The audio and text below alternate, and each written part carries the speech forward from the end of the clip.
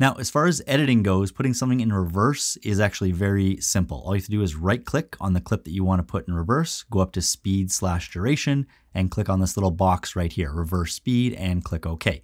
Now you can see that the water is going back out into the ocean instead of coming at us. But let me show you a couple other things too. If you notice, if we right click and go back into speed duration, you can see slow-mo and fast forward up here. So if we increase this speed to 200%, we can obviously make the reverse go really fast. And if we right click, go into speed duration and change this to 50% as an example, you can see that the reverse is now in slow-mo. But if I undo everything I've done so far, so now the clip is playing in the normal direction that it started, I can also show you how to do the boomerang effect where it goes forward and then whoop, and then boomerangs backwards. So for that, all you have to do is find the spot that you want the clip to start going in reverse, then go to the end of the clip. So you have this red like arrow thing, trim it right down, then just hold Alt, click on your clip and drag it out. So now you have a copy, and then now just apply the reverse to the second half here. So I'm gonna right click, go up to speed/duration, reverse speed, click OK.